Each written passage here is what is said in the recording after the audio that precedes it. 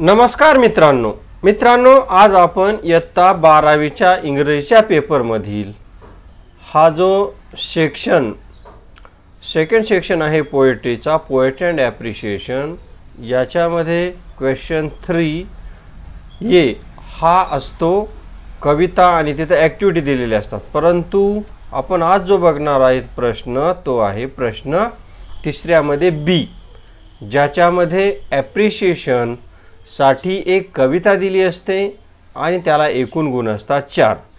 ज्याच्यामध्ये आपल्याला एक कविता दिली जाते आणि त्या कवितेचं ॲप्रिशिएशन या दिलेल्या मुद्द्यांच्या आधारे लिहायचं असतं. त्याचं उत्तर कसं लिहायचं त्याची माहिती आपण आजच्या व्हिडिओमध्ये बघणार आहोत. मित्रांनो, आपण जर आता या ठिकाणी बघितलं तर त्या दिलेल्या मुद्द्यांना अनुसरून आपल्याला लिहायचं ॲप्रिशिएशन इयत्ता 12वीच्या इंग्रजीच्या पहिल्या कवितेचं.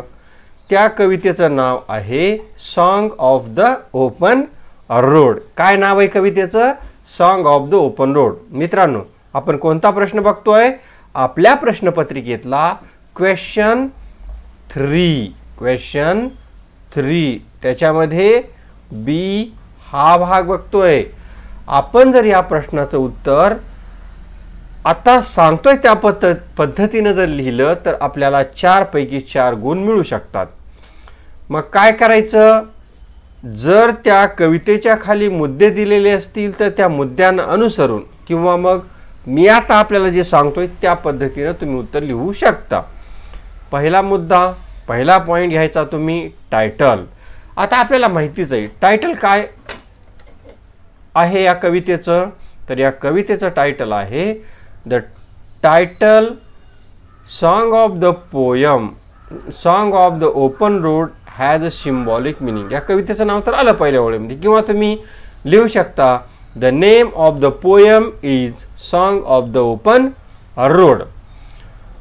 दुसऱ्या पद्धतीने इथं लिहिलं the title song of the open road has a symbolic meaning. याला एक सिम्बॉलिक अर्थ आहे. It represent happiness, Joy and excitement. याचे कशाचं प्रतिनिधित्व करतं? या कवितेतून काय व्यक्त केलंय? तर याच्यामधून happiness, Joy and excitement. Here open road means a place where people come together without any status और सोशल रँक. आता या ठिकाणी रोड हा जो शब्द आलेला आहे, ओपन रोड हा शब्द आलेला आहे, याचा अर्थ या कवितेमध्ये आपण ज्या रस्त्यावरून चालतो, आपल्या समोर जो रस्ता असतो तो नाही. तर काय आहे? Here open roads means a place where people come together without any status और सोशल रँक. इथं लोक जी एकत्र येतात कुठल्याही सामाजिक स्थितीशिवाय, स्टेटसशिवाय, social रँकशिवाय. It gives freedom to start over toward something new. आणि इट गिव्स ही कविता देते, हे लोकांना ठिकाण देतं. तुम्ही ज्या ठिकाणी आहात त्या ठिकाणाहून तुमची प्रगती करायला तुम्हाला परमिशन देतं, परवानगी देतं. तुम्ही मुक्त आहात तुमची प्रगती करायला ज्या ठिकाणी तुम्ही आहात त्या ठिकाणावरून. आता दुसरा मुद्दा घेतोय आपण पोएट. पोएट म्हणजे या कवितेचे कवी. The poem is written by an American poet, essayist and journalist Walt Whitman. He is non as the father of free व्हर्स. Free व्हर्स म्हणजे मुक्त छंद. ही कविता मुक्त छंदामध्ये लिहिलेली आहे, ज्यांनी तो काव्यप्रकार प्रथमच लिखाणामध्ये आणलेला आहे. He grew up in Huntington in a family without difficult economic status. अतिशय श्रीमंत अशा कुटुंबामध्ये त्यांचा जन्म झालेला आहे. His major work, Leaves of Grass, was published in July 1855.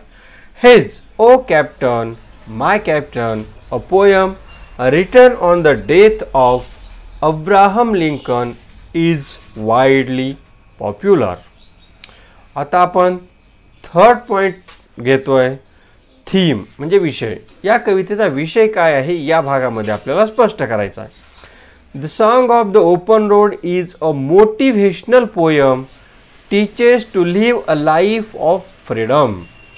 It is known as an ode or song of freedom, happiness, celebration of democratic life and optimism. These other major themes of this poem connected with the symbol or road. The theme of freedom in life is dominant in the poem. आपल्याला आयुष्यामध्ये स्वातंत्र्य पाहिजे, स्वातंत्र्य असायला पाहिजे, हा या कवितेचा गाभा आहे, विषय आहे.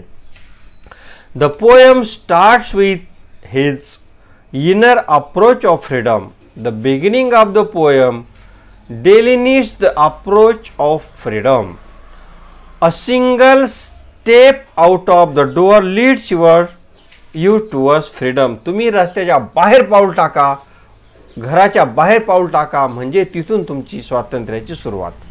And then you feel true meaning of freedom in the sense of happiness. आणि तिथूनच तुम्हाला आनंद म्हणजे काय हे कळायला सुरुवात होईल.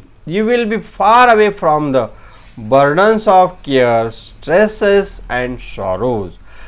Freedom gives happiness, rejoice and choice to take a walk and enjoy desires.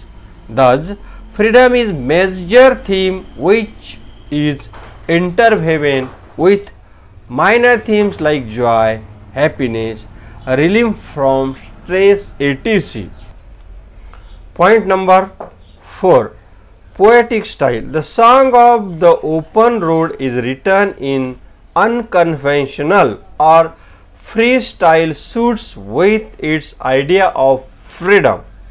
Walt Whitman wrote this verse or poem into 4 stanzas. ही कविता किती कडव्यामध्ये लिहिलेली आहे?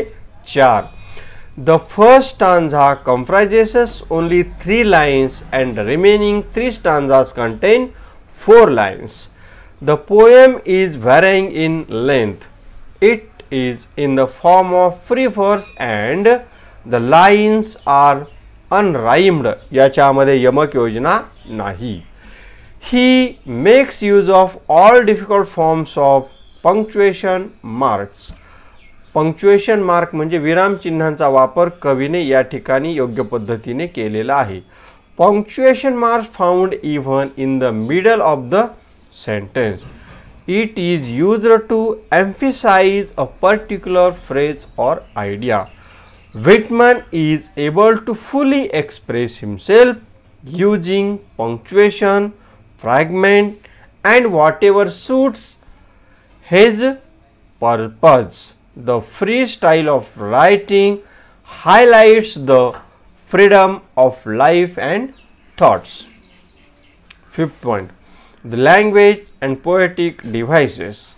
The poet used very motivational language in the poem. It is narrated in the form of first person speaker.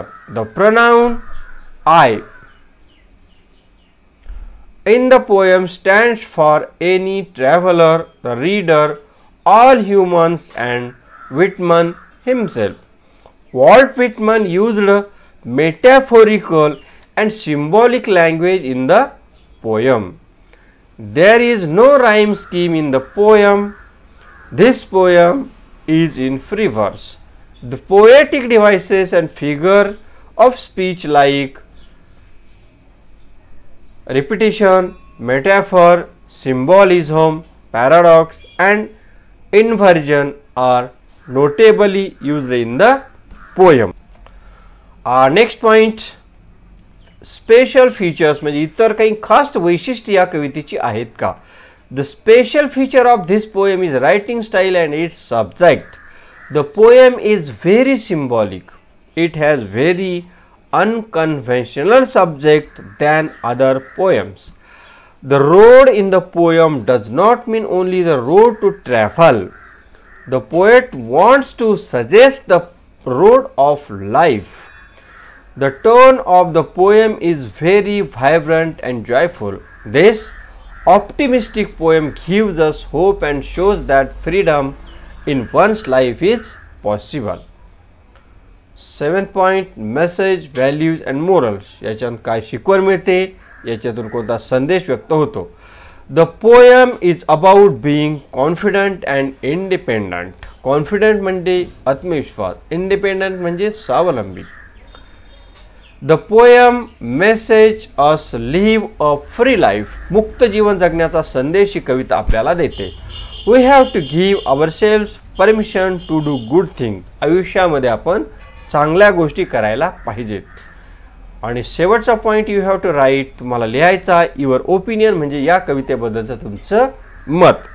I like the poem because it gives clear and important message that you R the maker of your own luck and destiny. You are your good fortune. Just walk freely on the road of life, on the open road of life without cry. A single own luck and destiny. You are your good fortune. Just walk freely on the open road of life without cry. A single step leads you towards happiness and burden less life. This poem grabs my spirit, inspire me and touch my heart. मित्रांनो, अशा पद्धतीने जर तुम्ही question 3B उत्तर लिहिलं तर आपल्याला 4 पैकी 4 मार्क नक्कीच मिळणार आहेत. असेच आपल्याला जर आणखीन मार्गदर्शनपर कोणत्याही विषयावर इंग्रजीच्या बाबतीत व्हिडिओ पाहिजे असतील तर कमेंटमध्ये कमेंट करा. पुढचा व्हिडिओ आपण त्याच्यावरती घेऊया. बाय बाय, धन्यवाद.